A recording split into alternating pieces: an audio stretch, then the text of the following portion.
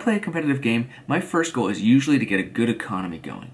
Now that usually means building special buildings or locking down valuable resources and getting to a point where money isn't really a concern for me and I can focus on other things. But Castles of Mad King Ludwig handles things a little differently, and that's what I want to talk about today. See, there are a lot of great mechanics in Castles, but without the way that it handles its economy, I honestly don't think they would be anywhere near as good of a game.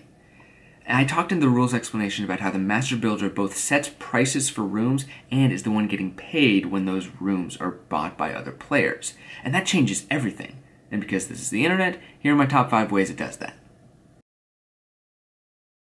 As the Master Builder, you'll need to gamble on whether or not other players will be willing to pay for the rooms you need them to buy.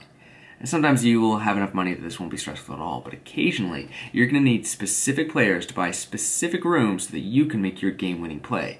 And when that happens, the tension is gut-wrenching. In a good way. In most games, money usually only goes from the bank to the players and back again, and occasionally goes between players themselves. But Castles reverses that.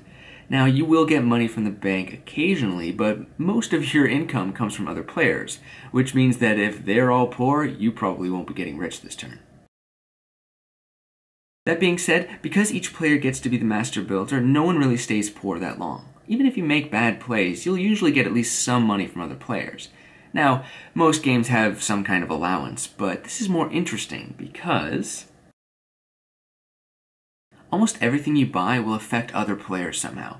Now, while it's common in games for people to be fighting over purchase options, when you add this game's economic system into the mix, it forces you to pay that much more attention to what other players are doing.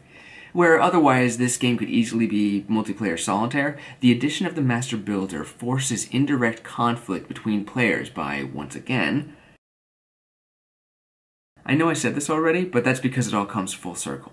As the Master Builder, you want players to not be able to afford the rooms you don't want them to get, and to pay through the nose for the rooms you do want them to get. But, because you know that that's what they're doing, you still have to gamble even when you're not the Master Builder.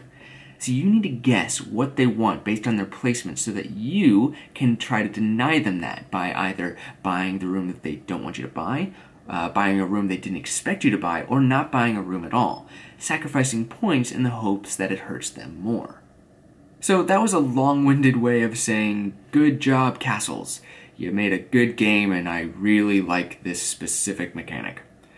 Diving into rules like this is obviously something I'm interested in, so if there's a game that has a specific mechanic that you really like, why don't you tell me about it in the comments below, or tweet me at RTFM Show. Next week I'm going to be giving some actual strategy tips for Castles, and this is a game that I'm kind of good at, so it might be worth watching. We'll see. Bye!